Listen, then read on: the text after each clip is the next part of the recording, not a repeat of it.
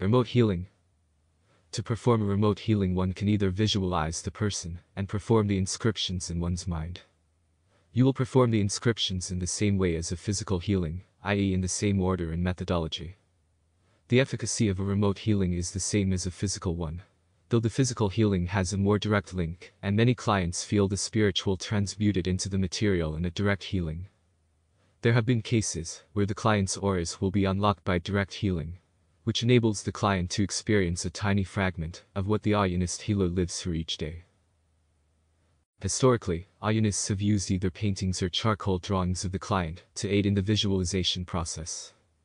If the Aayyanist has drawn you in person, the symbolic bond between the client and healer will be very strong indeed, and the resonant energy will flow more quickly.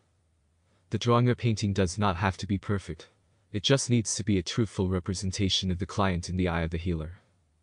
It is the link between eye and hand, between mind and soul, between this plane of existence and the multitudinous realms that exist. As you perform many remote healings, the universe itself and Brahman will guide your hand, and you will begin to experience the autonomous craft of Aayyanist drawing. In the modern era, some Aayyanists use photographs to aid in the visualization process. There have been cases of video conferences also. You must use whatever tools which will aid in the visualization for you, a traveler on the path of Aayyanism. Having said that, just closing your eyes and visualizing the person as you perform the inscriptions is the most powerful gift you can give as a healer. To heal yourself, you can visualize the symbols and perform the inscriptions using your mind. Remember though, to mirror image the symbols, so as to direct the energy onto yourself, rather than someone else. Having said that, one can also simply imagine that you are performing the healing to yourself, without mirroring.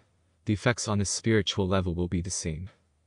Many Aayyanists use the mirror symbols, which can be found by placing a mirror against the symbols and seeing their reflection, or use the direct symbols and imagine themselves performing the healing in their mind.